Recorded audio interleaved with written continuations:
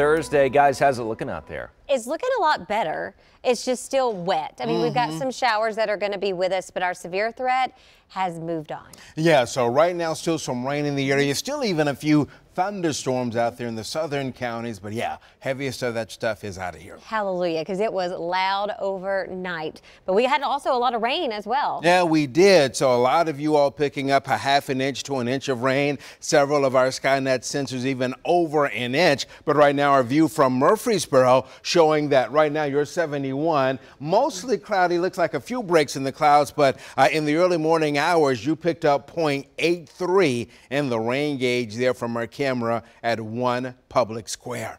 Highs for you today, mid-80s, so this is down just a little bit. Normal high for today right around the 91-degree mark. 84 Columbia, 84 Shelbyville, upper 70s back over to Crossville, Lafayette 81, and right around 85 for Clarksville. Meanwhile, for folks trying to enjoy maybe some corn dogs, hot dogs, or maybe some funnel cakes at the Williamson County Fair, a better evening for it. 6 o'clock when the gates open up, right around 80, 77 at 8 o'clock. When the gates close, 73. I will note, though, gates close at 10 o'clock. The Midway stays open until 11 o'clock. I think they'll be open until midnight tomorrow night for the Midway. I'll show you what is happening on that Muggy meter. So it comes down, still noticeable, it comes down, but we're going to take this thing back up to muggy, almost at times downright steamy as we get ready for the weekend. 91 for you on Saturday, 90 on Sunday. We'll keep an eye on Saturday. A couple of showers and storms developing.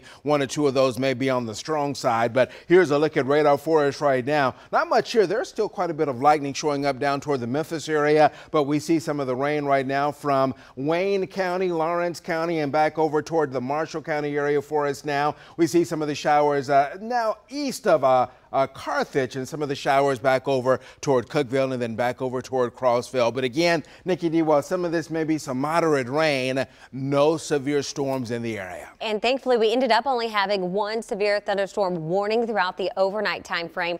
Did it get close to criteria? Some of them did. Did it seem like some should be severe? Well, there was so much lightning that it did sadly strike a little fear, but hopefully we were able to calm you down and keep the peace. Still dealing with some showers, as Leland pointed out. They're hugging right along the Alabama-Tennessee state line, and they're going to continue to move on out as winds will be out of our south and then starting to be out of our southwest, 5 to 15 miles per hour today.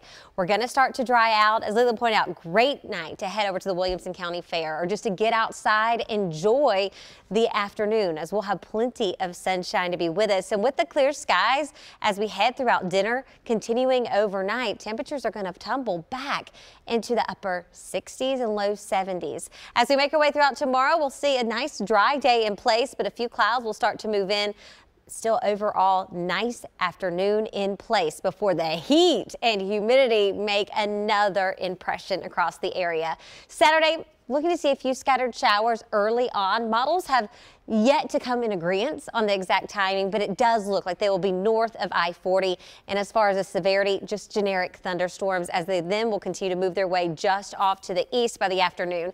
Not a complete washout. Don't take this as the gospel, because this is actually the first time this model has shown all of that precipitation across the plateau. Your 7-day forecast, highs today, 85 degrees. We're about to take that rainfall out of here shortly, 88 for tomorrow. That's going to be your driest and most comfortable, but that heat and humidity return just in time for the weekend. Yeah, so as we go into the weekend, highs upper 80s to around 90 Saturday and Sunday. 3 and 10 shot at a shower and thunderstorm both days, and we'll watch for a front on Monday, increasing that chance for rain just a bit, but then behind it, highs mid-80s on Tuesday and on Wednesday. I mean, and look at the morning lows. I know, right? 60s with some areas across the plateau in the 50s.